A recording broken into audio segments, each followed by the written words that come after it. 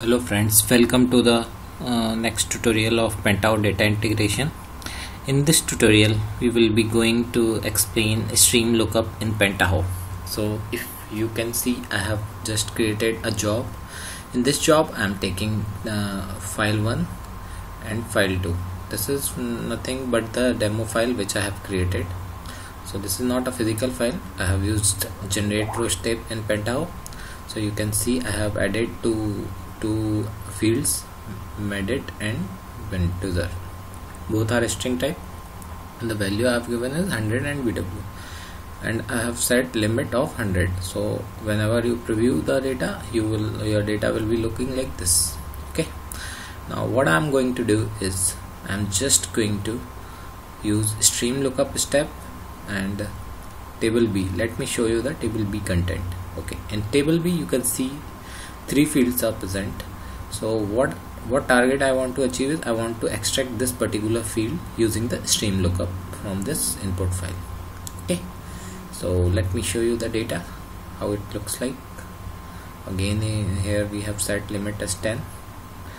So you can see under the preview tab, see how the data is coming from the table B.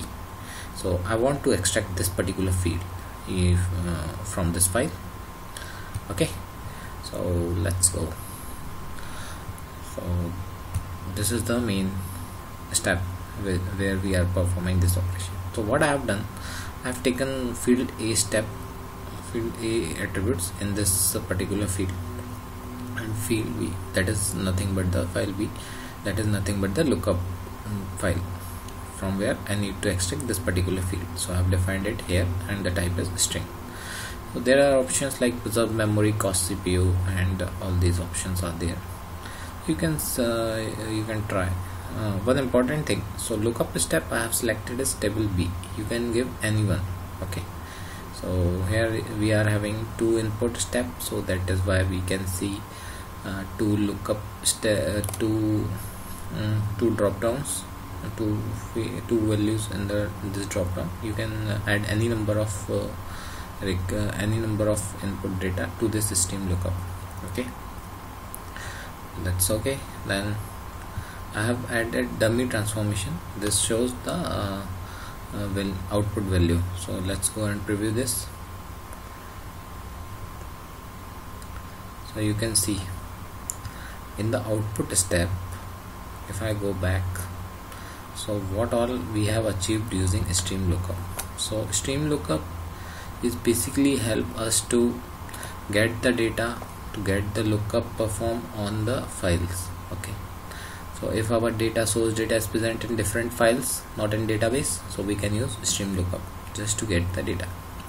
Or if we have already extracted data from table, then we can again use stream lookup from the steps.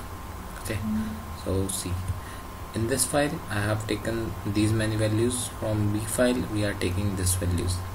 In the stream lookup, what we are doing, we are doing lookup based on these 2 values and we are getting this value. So if you see in the output, we will get these values. Okay, fine. So that's it for this tutorial. So we have gone through the stream lookup step. So this is the stream lookup step basics. I will go in advance once we move forward. Thank you. Thanks for watching.